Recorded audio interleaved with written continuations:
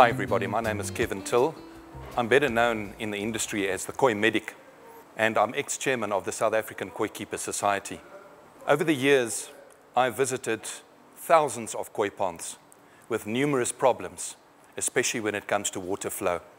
And what we found is the most exciting thing that Spec Pump has developed, which is called the BADU Solar Smart Pump, working on solar. We are very excited with Spec Pumps to introduce a fantastic model that will work very well for koi ponds. So let's go ahead and talk about it. The BADU Solar Smart from Spec. Now, circulation pumps can be the most energy-hungry devices in our homes, but for your pool or koi pond, and with the never-ending price hikes of electricity, coupled with load shedding, power-saving devices around the home and garden are quickly becoming a priority for many South Africans. The revolutionary BADU Solar Smart from Spec will give you the perfect off-grid solution for your swimming pool, koi pond, or any application that you need water circulated. The African sun is what we're most renowned for, and excellent weather like this is ideal for solar power, with 365 days giving an average of almost 9 hours a day of sunlight, more than enough to run your swimming pool or koi pond pump. The BADU Solar Smart is supplied with DC power from the PV panels directly to the pump. Most solar pumps on the market running on DC power generally cannot provide the output performance of a normal AC pump. This is not the case with the BADU Solar Smart Pump. This is a DC pump with a performance of an AC pump. And this particular system is equivalent to a 0.75 kilowatt output. So what makes this pump so special? The BADU Solar Smart has a permanent magnetic brushless DC motor with a built-in variable speed drive. Wow, that is a mouthful. But what does that mean? A variable speed drive, or VSD, controls the speed and torque of a motor, and with that brings complete optimization and motor efficiency. VSD motors bring with other benefits, including reduced maximum power demand, reduced stress on system components, accurate control of pressure, flow, and temperature, improved safety and feature through reduced heat and noise levels, which are all included in the BADU solar system. Other features include direct photovoltaic PV power source, a user-friendly control panel, MPPT feature to optimize motor power, MPPT, maximum power point tracking, or sometimes just PPT, power point tracking, is a technique used with photovoltaic PV solar systems to maximize energy extraction as conditions fluctuate. Built-in protection for high temperature fluctuations, voltage fluctuations, and overcurrent.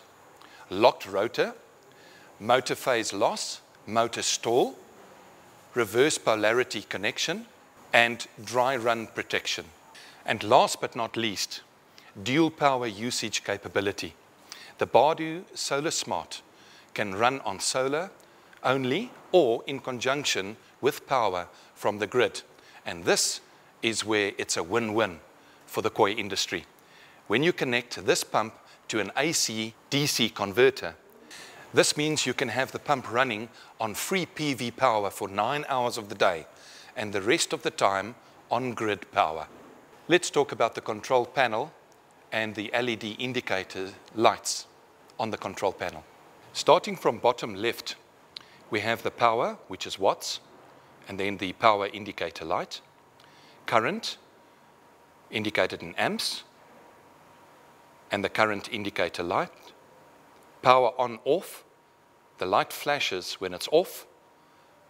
Light is constant when it's on. MPPT solar energy running lights, flashing slow or fast. We'll explain that shortly.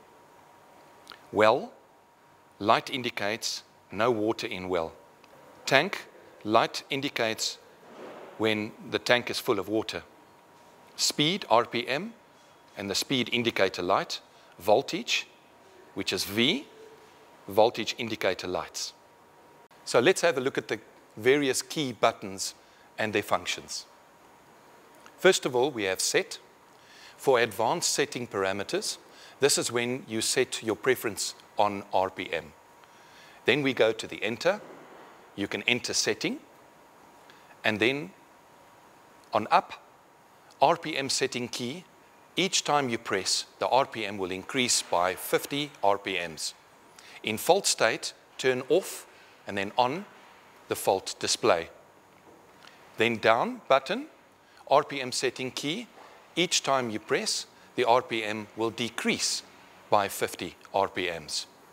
Looking at the switch button, in the operation status, you can alternate the display mode between voltage, being V, speed, being RPM, current, being A, and power, being W, in terms of watts. And then lastly, the on-off button, which explains itself. So with all these features, how does the BADU solar smart pump actually work? Firstly, it is a very easy installation. You will need two 550-watt solar panels, also available from spec, installed in series, and with every installation, there needs to be a DC breaker. Why? For safety reasons, of course.